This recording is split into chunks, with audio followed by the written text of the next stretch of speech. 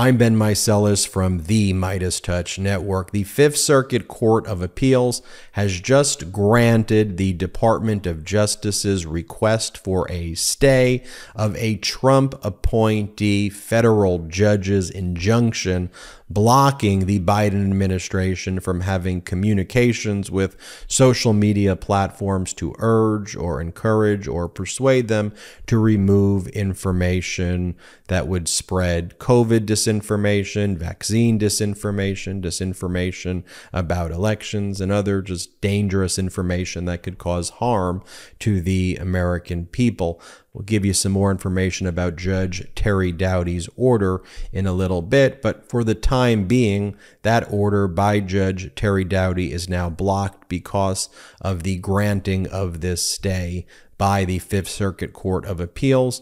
It was a per curiam decision, meaning it was a unanimous decision that is unsigned, but all three of the judges ultimately agreed to grant this stay.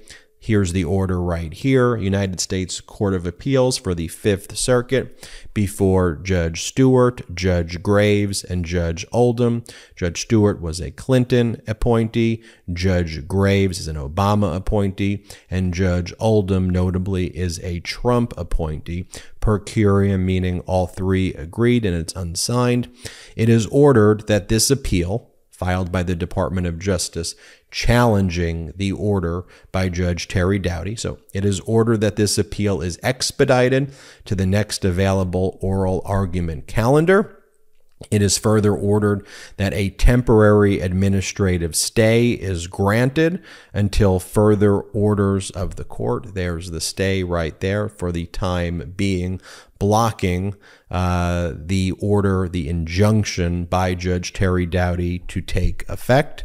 And then finally, it is further ordered that appellants' opposed motion for any pending appeal is deferred to the oral argument merits panel, which receives this case. And so what that indicates is that this three-judge panel may not ultimately be the panel that hears the full appeal of Judge Terry Doughty's order, which I believe and the Department of Justice believes to be completely unconstitutional.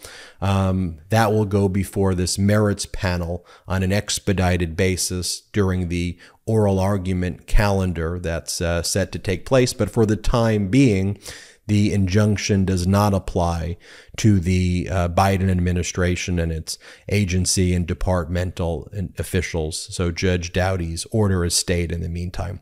You'll recall this order by Judge Terry Doughty. It's a 155-page order. It was issued on July 4th.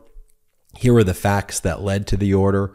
You had a number of Republican attorney generals joined by a number of far-right MAGA Republican groups that wanted to spread COVID disinformation and vaccine lies and lies about the election. And they said the Biden administration and its officials are targeting conservative speech by providing data to social media platforms that rebut the lies, and social media platforms are then removing the lies from the platforms to enforce their terms of service. And these MAGA Republican groups and MAGA Republican AGs said that is a form of viewpoint discrimination against conservative speech.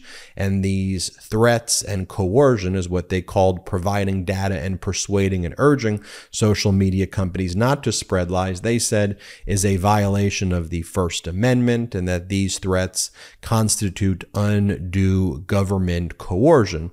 Sounds like a pretty crazy theory, but they purposefully filed this case in the United States District Court, Western District of Louisiana, Monroe Division, where the Trump appointee Judge Doughty sits. Judge Doughty has previously made some other horrific rulings blocking policies and programs by the Biden administration, including policies relating to vaccines. And so the MAGA Republicans specifically judge shop to get Judge Doughty.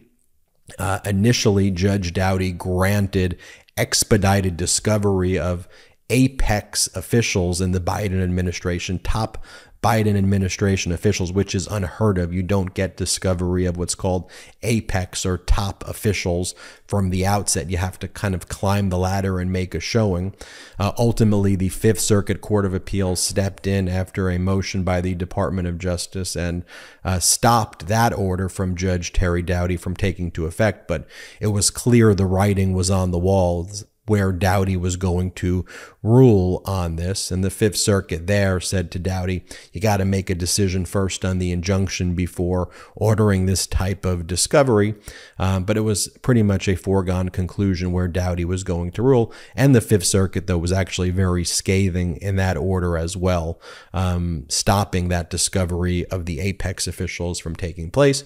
So some time passed, and then on July 4th, after briefing and oral argument, Judge Terry Doughty made this 155-page ruling and essentially compared the Biden administration, not essentially, did compare the Biden administration to the Ministry of Truth attacking conservative speech by having these communications with social media platforms. Judge Terry Doughty stated that this constituted coercion and pressure and was unlawful, and granted this injunction preventing these types of communications between Biden administration officials and social media companies. Here's what was stated in the order by Judge Terry Doughty. He said the plaintiffs, these MAGA Republican AGs, are likely to succeed on the merits in establishing that the government has used its power to silence the opposition to COVID-19 vaccines, opposition to COVID-19 masking and lockdowns, opposition to the lab leak theory of COVID-19, opposition to the validity of the 2020 election, opposition to President Biden's policies, statements that the Hunter Biden laptop story was true, and opposition to policies the government officials in power all were suppressed. It is quite telling that each example of category of suppressed speech was conservative in nature. The targeted suppression of conservative ideas is a perfect example of viewpoint discrimination of political speech. American citizens have the right to engage in free debate about these significant issues affecting the country. So what Judge Terry Doughty, this Trump-appointed judge, is saying here is that spreading lies about COVID and lies about vaccines and lies about the election, that constitutes conservative speech, and that the administration in power cannot provide information to social media companies, like from the CDC that shows actual data, to enable the social media platforms to better enforce its terms of service so that Americans will not be killed. What a dangerous thing this judge is saying. The judge goes on to say, although this case is relatively young, and at this stage, the court is only examining it in terms of plaintiff's likelihood of success on the merits, the evidence produced thus far depicts an almost dystopian scenario. During the COVID-19 pandemic, a period perhaps best characterized by widespread doubt and uncertainty, the United States government seems to have assumed the role similar to an Orwellian Ministry of Truth. Pause there for one moment. I would not say that the COVID-19 pandemic was best characterized by widespread doubt and uncertainty. I would say it would be characterized by the death of millions and millions of people across the world and over 1 million people in the United States, where accurate medical information is so critical. So you see the judge's prism right here, spreading just these dangerous, like right-wing conspiracies that they don't belong anywhere, but you would see on 4chan and not in a federal court. These are the types of judges Trump appointed. Finally, the opinion by Judge Doughty says, the plaintiffs have presented substantial evidence in support of their claims that they were the victims of a far-reaching and widespread censorship campaign. This court finds that they are likely to succeed on the merits of their First Amendment free speech claim against the defendants. Therefore, a preliminary injunction should issue immediately against the defendants as set out herein.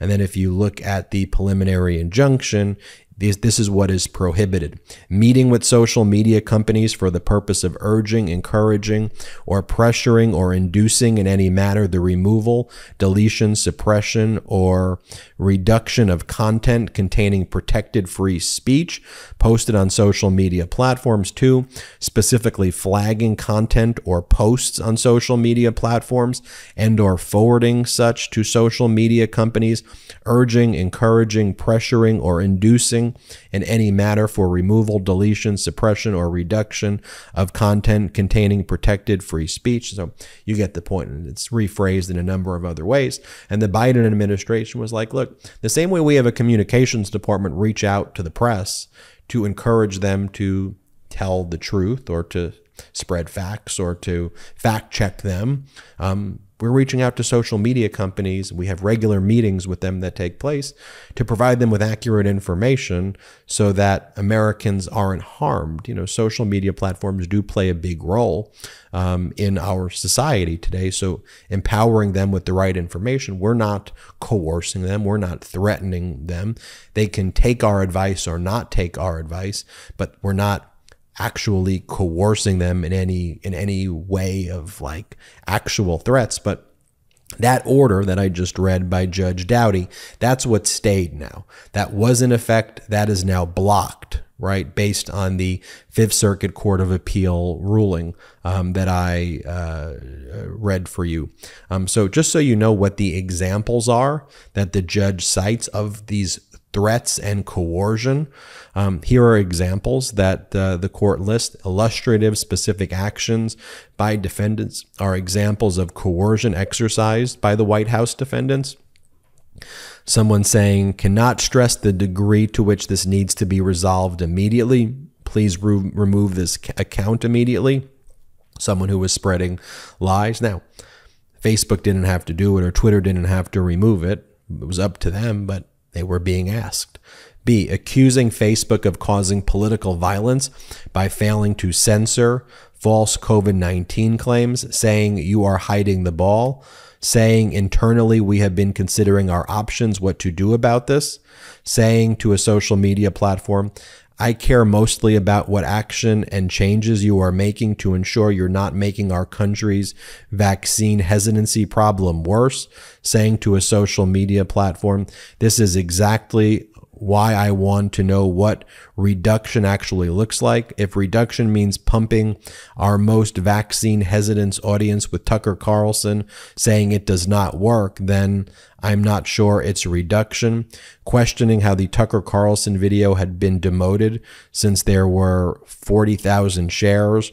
Wanting to know why Alex Bernson had not been kicked off Twitter because Bernson was the epicenter of disinformation that radiated outward toward the persuadable public. We want to make sure YouTube has a handle on vaccine hesitancy and is working toward making the problem better.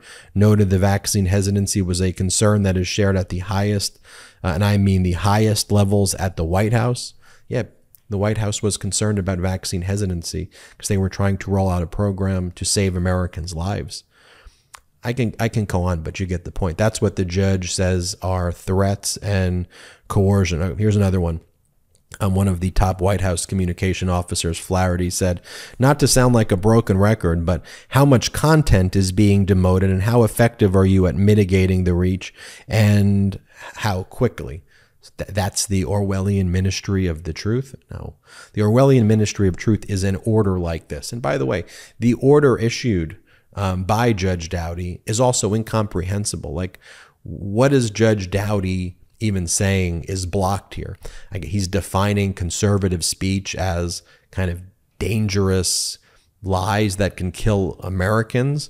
And where's the line of what the Biden administration could or couldn't talk to without them being held in violation of this injunctive order? So there's so many reasons why this order is unlawful and unconstitutional. And just at a practical level, it makes no sense at all. But there you have it, though. Big ruling by the Fifth Circuit Court of Appeals here, staying and temporarily blocking it.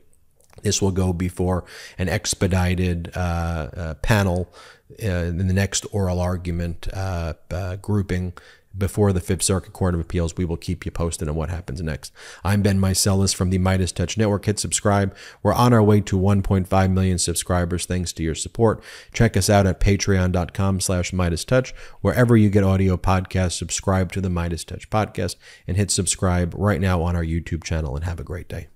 Hey Meidas Mighty, love this report? Continue the conversation by following us on Instagram at MeidasTouch to keep up with the most important news of the day. What are you waiting for? Follow us now.